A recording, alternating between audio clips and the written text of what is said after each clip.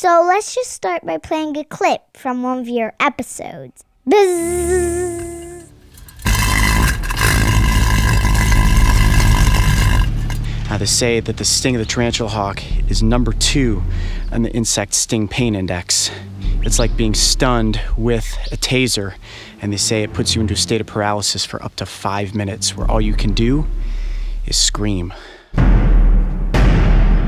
I'm Coyote Peterson, and I'm about to enter the sting zone with the tarantula hawk. Let's go for it. 1, 2, here we go. 3. Okay, so question 1.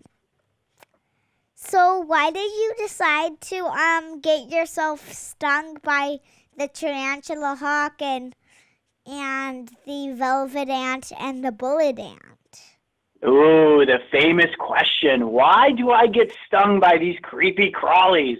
Well, the reason that I do it is so that we can all learn about the animals. Now, I could just catch one of these bugs and put it in a container, and we could get cool shots of it, and I could give you some facts, and I could tell you that they have a very, very powerful sting that hurts really bad. But at the end of the day, you would probably say, well, how bad is it really? Does it really hurt that bad?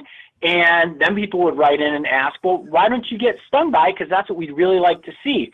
So we figured that if I'm getting stung by these animals, not only is it causing you to be interested in them and learn about them, but I'm also able to show you the effects of that venom on your body, ultimately resulting in you seeing how painful it is.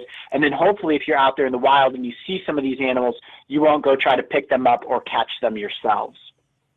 And so why did you get yourself eaten alive by leeches? Oh, the leeches one. Well, actually, I've always kind of been a little bit afraid of leeches because whenever I go into swamps and ponds, like, sometimes they'll be stuck on turtles and sometimes they'll get even stuck on me. And I try to pull them off really fast because I was afraid that they would suck blood. Then I did a little bit of research, and as it turns out, not all leeches actually consume human blood. In fact, most species of freshwater leeches that are here in the United States do not suck blood. So we did that test to prove that some leeches do and some leeches don't.